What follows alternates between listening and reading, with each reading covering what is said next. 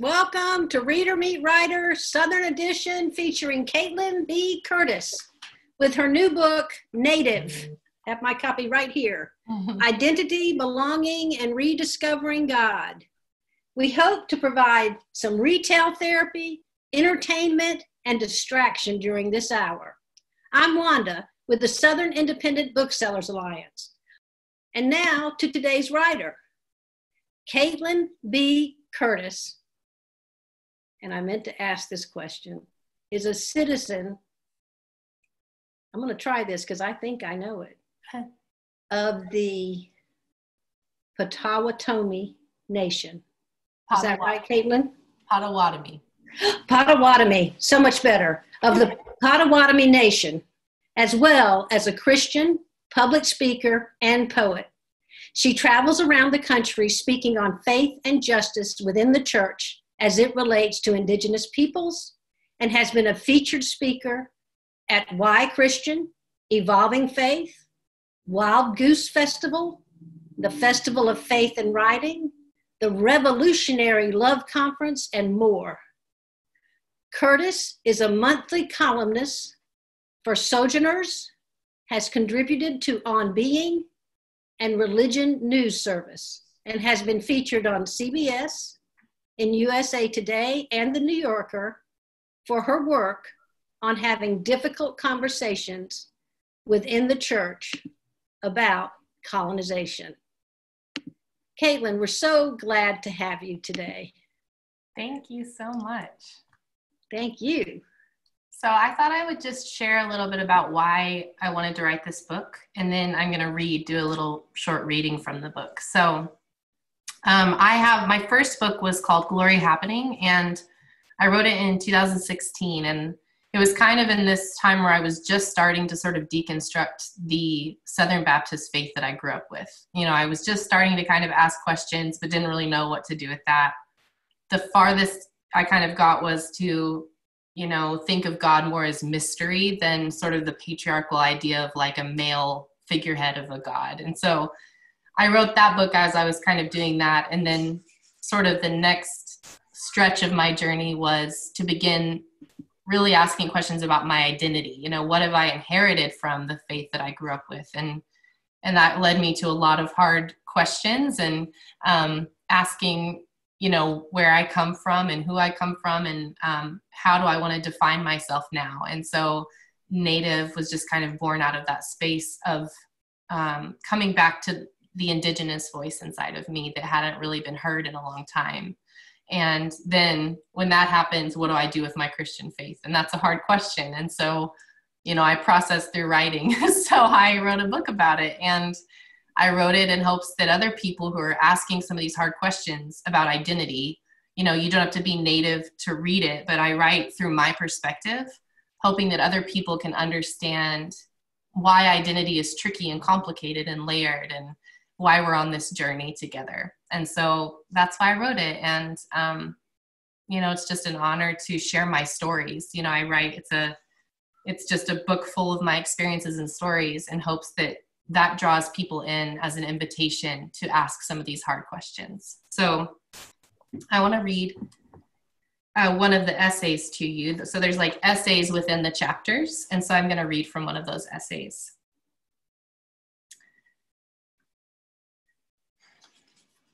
If we are responsible to and for one another, that means we are called to ask questions and seek together, and to remain tethered all the while. The task of a tribal religion, if such a religion can be said to have a task, is to determine the proper relationship that the people of the tribe must have with other living things, and to develop the self-discipline within the tribal community so that man acts harmoniously with other creatures. This statement from Vine Deloria Jr. in his book, God is Red, explains a great deal of the disconnect between Indigenous belief and American Christianity as we see it today, and as we have seen it throughout history. The original roots of a connectedness to creation that we find in the New Testament, like the story of Jesus healing a blind man with spit and dirt, are lost on us in America today.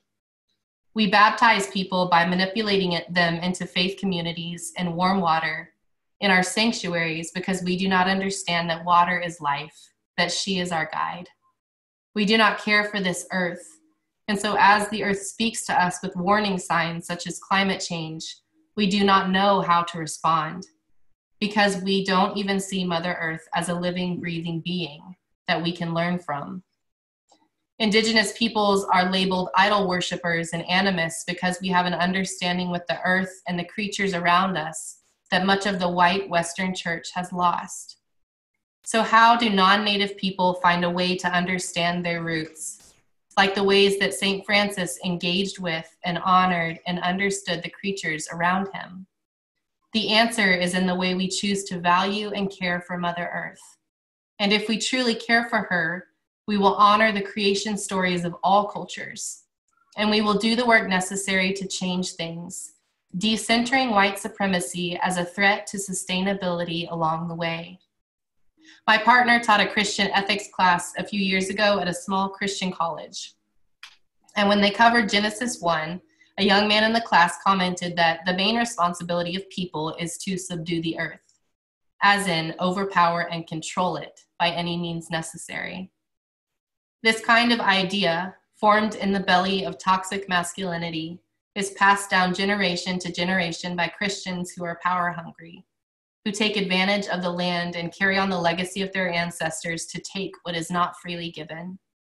This idea is what Western settler colonialism has given us. This is how we are disconnected from the voices of the trees and the air, of K'che Manado, the Great Spirit. May we return to our origin stories and remember. When I travel around the country to speak on my Potawatomi identity and how the church is complicit in so much of the struggle Native people have faced in the past and face today, I begin every talk with a land acknowledgement. Essentially, I am naming the traditional people of the land, the original inhabitants who in some cases are still inhabiting these spaces and are caring for the land. And if they have been forcefully removed from the land, I acknowledge that as well. I acknowledge the kindness of the land, the grace with which the land has always cared for us as human beings. Land acknowledgements are a way of looking back to remember and to grieve and to make room for difficult conversations that are still relevant today. In a way, they force us to look at the creation narratives we tell ourselves about this nation. A nation of pull yourself up by your bootstraps, but not a nation of acknowledging the resilience of Indigenous peoples. Land acknowledgements cannot be taken lightly, and they must be done in the right way. We know that if any practice becomes rote or is done improperly, it may risk losing its meaning. Because land acknowledgements have been common in Canada for a while, many Canadians are talking about whether such acknowledgements are helpful or necessary anymore.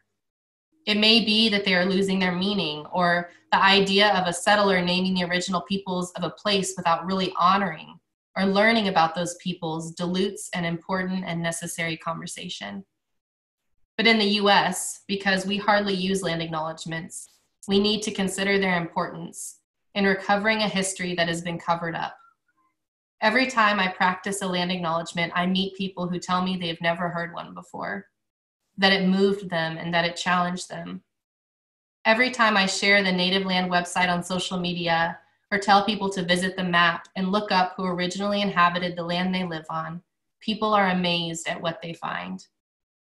It's not just knowing about the people who lived on and tended to this land, what we call Turtle Island, but it's about knowing our stories, our beliefs that education comes from the roots up.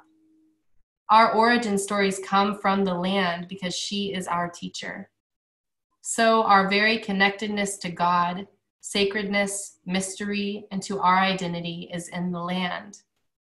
Acknowledging our existence is acknowledging the existence of Mother Earth.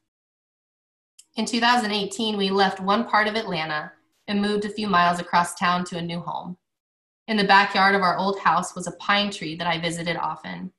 I'd lay tobacco at the base of the trunk and pray, because this tree reminded me of my grandma Avis. For some reason, an ancestor visited me at this tree when the wind shook her branches with kind laughter, dropping pine cones on my head. I would dodge them smiling, remembering that I am not alone. The day we moved, I went to the backyard, straight to that tree. I touched her rough skin and I cried and I said goodbye to the spaces the Muskogee Creek people knew, the spaces that remind me of where I come from.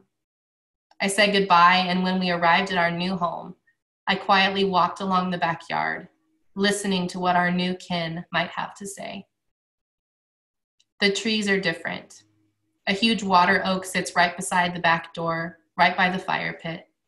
When we light that fire, we see hawks fly across the sky and stars light up at night, and we remember once again that we are not alone, and that everything that has brought us to this moment, all that sacred love, has also brought the trees and the dirt and the sky. If we believe that, we must believe that we are here to learn from one another. Land acknowledgement is about listening, about remembering, and about rejecting invisibility. Thank you. That was beautiful. I'm sure you can see people clapping. So I read the book and I loved it. And I just wanted to ask you a couple of questions, and then we're going to go to the Q&A. But, you know, since I've been doing this hard work, I'm getting to go first.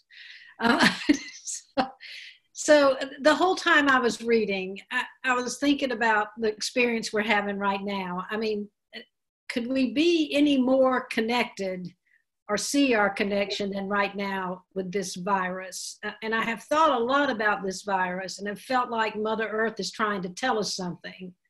Like, y'all white people are about the worst boyfriend I've had since the dinosaurs. Is there any, were you writing the book? This wasn't happening when you were writing the book, but as the pandemic has happened, how do you think about it from your point of view? Yeah, it's very interesting that this book was released during this pandemic, because the book is about, the part of the book is guided by the Potawatomi flood story, which is a story in our culture about Creator flooding the earth and then beginning the land again. And, you know, we're not in a flood, but we're in a global pandemic, and we're asking what earth and what life will look like on the other side. And that never would have been connected except that we're in a global pandemic. So just the story of beginning again and of the turtle and the muskrat, like this really important story, wouldn't have meant the same except that we're in this pandemic now. And so that's connected so much for me, that the earth is asking us, like, what kind of humans are we going to be on the other side of this? And how are we practicing connectedness better than we have before? Exactly. And it's been so interesting. And I don't want to comment on, I'm not taking a side, but it's been so interesting to see how people have responded every way around. Yeah. And from feeling like they have, you know, their personal rights versus the rights of taking care of everyone else. And just sort of those are in conflict. And it's just interesting to think about it. I also loved how the book looks and how it works. And I'm wondering how much of that was your decision or the publisher's decisions. I love the summaries of each section and the poetry openings for the sections. Can you talk about the design and how much of that was yours and how much the publisher had to say about that? And yeah, it's funny because my first book was just a book of essays and prayers. And so when I wrote this one, I was like, okay, this time I need to write real chapters. And I tried to sit down and start writing long chapters, and I couldn't do it. Like, I write essays, you know? And so you tell a story in an essay, you comment on the story, and then you move on. Like, that's what I know. So I decided the way that I write is I build out. So, like, if you want to just read one essay, you can. But if you want to read the 4 essays or however many essays within that chapter, you can. And that's a picture. If you want to read all the 4 chapters within a section, you can read a section at a time, you know? And I really enjoy kind of building it up like that as a whole picture. And I don't know why my brain works that way, that I didn't mean to. It's just like when I sat down to draw out the book, that's what it looked like, you know? And thankfully my publisher let me put in original poetry and the summaries. And the poetry really felt like a piece of me. And I wanted it to be kind of a breath at the beginning of each section, just to like breathe a little before we get into the hard stuff, you know? And so I'm just really grateful for that. I really liked it. I really enjoyed it. Now, would you call this book a memoir or a religious studies book? I call it a memoir, but it's kind of tricky. I'm not an academic at all, but I could pass off as an academic sometimes. And so I have academic degrees. The notes at the end look like an academic. Yeah. And it's a great reading list. I also so many great books to read in the back of this that I and I wanted that to be intentional. I quote mostly Indigenous authors because I want people to go and read more, and learn more. And so that was very intentional as well. It was a great list. I mean, a lot of books in there that I love and a lot of books that I've never heard of. So I'm very excited to have that list. So thank you for that. I would like for you to talk about code switching and passing. I mean, I know what passing is, and I think a lot of folks do, but just in case, and I'm code switching, I think I have an understanding of, but I would love to get clarity from someone who knows more than me. So I would appreciate if you would explain those two words. Yeah.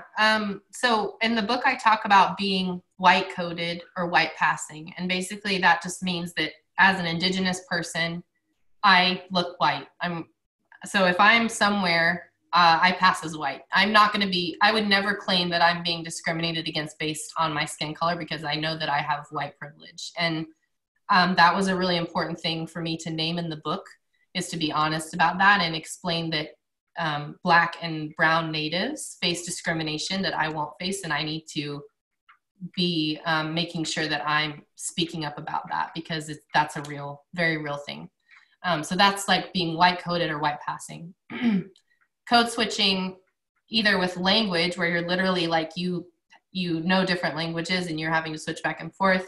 Also in my mind, code switching can be identity switching as well. Like you go into a space and you know that all of you won't fit there and won't be accepted there. And so you hide parts of yourself to fit in. And so like for me, being in the church is often a hard place for me because I feel like not all of me can come in the door. And so you end up trying to figure out how you can maneuver who you are to fit in better, if that makes sense. It does make sense because in the book you talk about having a coffee mug. Yeah. It had a message on it. I'm not sure. Yeah, it's from my tribe. Mm-hmm. That you didn't know if you should take into a church event. I don't know if it was the actual church, but with some church friends or doing something, and you had second thoughts, and then you were like, I'm taking it. Yeah. You know what happened? Yeah, I'd wear shirts that said Indigenous things on them, and I knew a lot of people didn't even know what the word Indigenous meant, so it was always just interesting. It was very interesting. The other thing I like about this book is it's full of questions, and I'm only going to take one more minute, y'all, and then we're going to give the questions over to y'all. So I just want to pick a couple of the questions and just have you kind of talk about the questions. Okay. So how do I reckon with this? I call myself a Christian, and yet how do I reckon with settler colonial Christianity that is influenced by empire? Yep. It's very tricky to be Indigenous and have ties to Christianity, and I'm well aware of that. And the reality is if you grow up with a certain faith, it's hard to just like turn it off and be done with it. And so there is this journey that I'm on, at least right now, to ask like, can Christianity look different than what it has? Like, can I decolonize this faith? And the honest answer is I don't know. At the end of the day, I'm not sure, but it's the journey I'm on right now. And I think it's the journey a lot of people are on, is asking, can we separate out those bits of Christianity that are so muddied up with empire and colonialism? Like, can that be separated out? And I wanted to ask that of the reader, can we do this? Is it possible? I'm not sure. I don't have the answer. I just want to ask the question. And is it only tricky in one direction for you? Is there any in the Native community? Are they troubled by your Christianity? I mean, yeah, so a lot of Natives understandably don't want anything to do with Christianity, and I completely respect that. And so I know, and I'm kind of on the periphery of Christianity, so a lot of Christians aren't comfortable with me. So I live in this weird liminal space where I know that I make some people uncomfortable, and that's just the conversation that we have to have, So Well, you make me very comfortable. I just want to say that. Linda Marie, I think we're ready for some questions. If you'll unmute yourself and take the first question from the crowd, I'd appreciate it. All right. Where did the Potawatomi Nation originate? So we originally lived in the Great Lakes region of the United States, and I write about in my book, there was a group of Potawatomi people in 1838. There was a forced removal from Indiana to Kansas called the Trail of Death. So you can Google the Trail of Death. And I talk about this in my book. There was this forced removal of a group of us to Kansas, and we lived there. We were forced there, lived there, and then some of us moved to Oklahoma, which is where I was born. So my band of the Potawatomi are in Oklahoma, but there are still Potawatomi people, Anishinaabe people in the Great Lakes region as well. We're kind of spread out. Another person who's a fan of Quail Ridge books asks, what books would you recommend for a preschool Sunday school class that will teach the kids to understand nature, creation, and land acknowledgement? Oh, that's a good question. Oh gosh, kids books. Okay, so there's a beautiful book that's called Bow Wow Powwow that by Brenda Child. That's just a beautiful kind of story about powwows, and for us, powwows are a sacred place of connecting to the land, and so that's one that I would recommend. I really like the Mishomis book. That's one that I read a lot to my kids. Also, okay, this will be easier because it's hard for me to think of things. Go to my website, KaitlinCurtice.com, and I have 2 book lists on my website, books by Indigenous authors, where there's some kids books and some adult books. So there's a large list there that you can find, 2 different lists. The next question, another fan of Quail Ridge books. Do you have daily practices for connection with the earth, spirituality, and those that were here before us? I don't know that I would have like a daily practice I do every day. I mean, we try to go outside every day. Like that's important, just to go outside and be outside. You know, there are practices that I do as an Indigenous person to connect to the land that are personal to me and to my family. But I would say like, just trying to get outside. And if you can't get outside, if that's not possible for you, trying to just reconnect, like connect to different ideas of the earth. Like there's a book called Braiding Sweetgrass by Robin Wall Kimmerer. That's a really beautiful way of just like reorienting the way that you think toward the earth and toward the creatures of the earth. That I think even if you can't go outside often, that's one that can help you just like reorient yourself, if that makes sense. How would you go about introducing Native theology and Native spirituality to a Christian faith community? I would just give them my book. That's just my book. It's all in here. And this is my journey. You know, you can read on those book lists, again, there are stories from Indigenous authors who are Christians. And so if that's theology. But what I also say a lot is that you don't have to read from Indigenous people who are Christians to understand. Like I encourage people to actually read from Indigenous people who are not Christians to understand who we are as Indigenous people. And, you know, and I don't speak for all Indigenous people. And so this is just my journey. And so you have to just read from different people from different nations to try to kind of understand that. So. Another viewer writes, we're studying baptism now, and I love what you've mentioned about it as you've learned more about your Potawatomi roots. Can you talk more about how discovering that part of your identity has reinforced or enriched the idea of baptism? Yeah, I've thought a lot about how different it is to be, if you practice baptism, to be baptized out in water than inside in a what is it called? Baptismal, where the water is nice and warm, and it's like, but to be outside in a river or in a lake, to be connected with the land like that, you know, in my tribe, women are water protectors. And so to us, water is life. Like it is the life force of all of us. And so we are called to protect it. Right now, I don't know what my personal beliefs on theology of baptism are. Those are some of those things that I'm working through and trying to understand what I even believe about it. But I do believe that water is sacred, and that connecting to the water and connecting to Creator is a really important thing.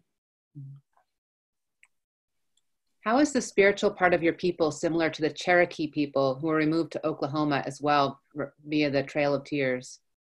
So I mentioned the Trail of Death removal, and I think that what's most important, in understanding that is that the government has tried time and again and still continues to try to remove us from our land, and that is an act of oppression because we are tied to our languages and tied to our land.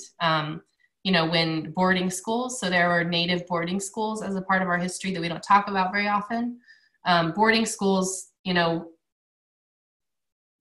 working hand in hand, the government and the church trying to assimilate and cut out all the parts of our culture as they possibly could, was a way to continue to push us further and further away from who we were, in hopes that we would deny that or forget it or be wiped out in that case.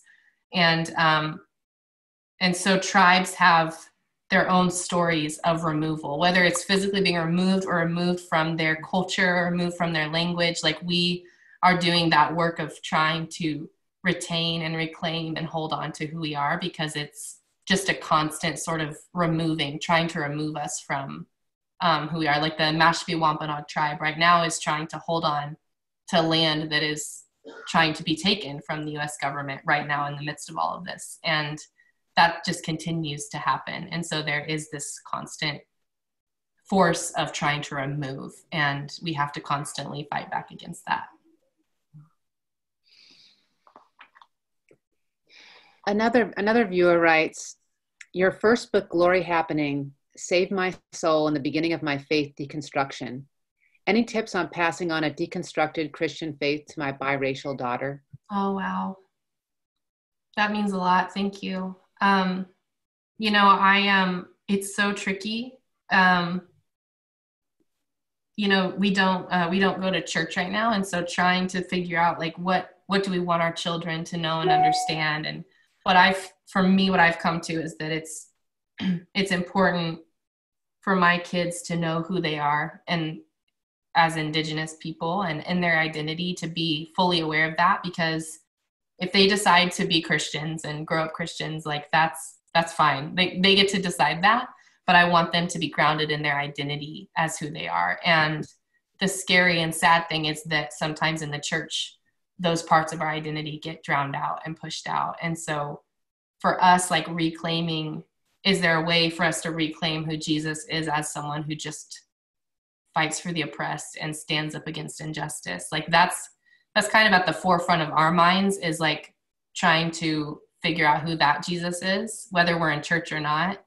And, since I have kids who are mixed, like allowing them to fully embrace all of who they are and not have one part or the other part silenced, or, not knowing who they are, has been really important to me. And I think just having honest conversations about that with them. I mean, it depends on how young, my kids are 6 and 8, so we're not having a ton of like deep conversations about that yet, but we want them to be rooted in who they are and to somehow work to sort of decolonize along the way. And it's so hard, but I think it requires listening to diverse voices and, widening our circles, like with our children, and allowing them to see that, if that makes sense. Mm-hmm. I think that's the audience's questions, Wanda. Oh, wait. We have another one. How can we work on decolonizing our spaces? Yeah. The first thing that I think is really important is that decolonizing is a journey. Like, it's not like we flip on a switch and we're decolonized and that's great, we did it. I think that it's a lifelong journey, no matter how old you are, no matter who you are. I never want to give the impression that like, once we start, we're good, this is something we're always going to be learning and trying to figure out. But I think starting from the knowledge of specifically in America, like where we started from. You know, we've been educated to have certain beliefs about this nation and about Indigenous people and about other people of color. You know, like we've been told a certain narrative, and challenging those narratives, starting there, I think allows us to then begin to ask, okay, so what about my spaces or the institutions I'm in or the way I speak about certain people? Like, how do I need to change that? And so beginning with, you know, unlearning or relearning or re-educating ourselves about some of these really difficult topics, I think is really important, because if we don't do that, then we don't know why we're decolonizing. If we don't do that, we don't know what the point of decolonizing is. Like, we need that foundation before we begin the work, if that makes sense. And so, you know, unlearning and relearning those things, I think, is really important. And to do it with a community if you can. You know, you don't have to do it alone. Have a space that's safe where you can process and try to figure that out, you know, together, I think is really important too. What have you enjoyed reading recently? Oh, goodness.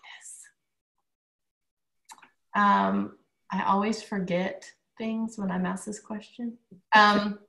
Okay. So here's, there's a book called Women Who Run with the Wolves by Dr. Clarissa Pinkola Estes, which I just tell everyone to read. And I'm not even finished it. I can only read a little at a time. It's so good. And then I really enjoyed Barbara Brown Taylor's new book, Holy Envy, just because it really reflects a lot of what I am feeling and understanding as well. And Barbara actually endorsed my new book, which was wonderful of her. So her new book as well. And then Braiding Sweetgrass, I'll just say again, please read Braiding Sweetgrass by Robin Wall Kimmerer.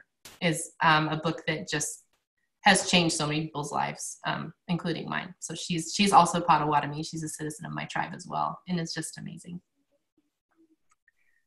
Do you have favorite fiction writers that are speaking to this tension between Indigenous spirituality and Christianity? I don't read a lot of fiction, but I would say one fiction book that you could read is There There by Tommy Orange, that I think just gave a really beautiful and raw like picture of sort of Indian country and Indigenous people that I found really moving and helpful as an Indigenous woman. A viewer asked for a little more clarification on decolonization. Oh, sure. Okay, so there's certainly more of an academic view of what decolonizing might mean, like breaking down systems of colonization. So there are definitely more academic sort of ways to interpret that. Mine is not so academic, but it is just, you know, we, whether we recognize it or not, we need to recognize that America is a colonized institution. So America itself is built on colonization. So, you know, the overpowering of Indigenous peoples were pushed out and erased and attempted to be wiped out through the building of this nation. And then that carried forth in enslaving Black peoples. And, you know, so we have this legacy of colonization, and decolonization is recognizing the legacy of these things and working to kind of deconstruct some of those things. So American Christianity, white Christian spaces often are colonized, where white supremacy is at the center, whether we recognize that or not. It's there. It can be very under the radar. It doesn't have to be, you know, explicit to be there. And so we're asking questions of our institutions, you know, asking questions of consumerism or capitalism. You know, like right now we're asking these questions. We're in the middle of this pandemic, and you know, what institutions are caring for the poor? Like we are not equitable. Like there are populations of people who are suffering from this pandemic, and we're not caring for them. So then that leads you to asking, okay, like then what's wrong, and what are we doing, and how did we get here? And so decolonizing is just going on that journey of examining. Like I think we just need to take a lot of time to examine what we participate in, examine some of these things. Like I participated in a lot of Southern Baptist missions trips when I was younger, and this idea of saving people and changing them to be more like the Christ that we thought was what they needed to be. And so that's part of my journey, is decolonizing the way that I understand how we're supposed to care for other people and approach people not thinking of the world as like you're saved and you're not saved, or this place is dark and this place is light. Trying to break apart some of those things and examine why we believe them and what's wrong with believing that way. So, Kaitlin, so one of the things in the book that, you help, I want you to help me know, that felt kind of brave and towards this idea is your native ID, which I had no idea about that. I was fascinated to learn about that. But can you tell that story about why you used it and what happened? About the airports? Okay. So because I'm a citizen of my nation, I have a tribal ID. There are nations there are people who are parts of nations who aren't able to have tribal IDs for various reasons. But I have a tribal ID that I can use at airports. So there in the TSA guidelines, there's a line there that tribal IDs are a form of identification that is valid. And so I started using my tribal ID a few years ago when I started traveling, which now I don't even know if they take them because the laws may have changed. But, because I am white passing, I could walk through that line with my normal ID and no one would know I was Indigenous. There's nothing about me that cues that, unless I have braids and earrings, then some people might say something. But there are certain stereotypes, right, that people are like, oh, are you Native? But I started using my ID and it was really difficult because as soon as you hand them that, it changes the way people think of you automatically. Like you can see the stereotypes just like filtering through their brains. And it didn't matter what city I was in. I've had maybe 2 or 3 positive experiences where someone was like, that's so awesome that you're Indigenous. Most of the experience were the opposite of that. And so recognizing, one, that like I need to do this because it is a way of showing people that we're still here.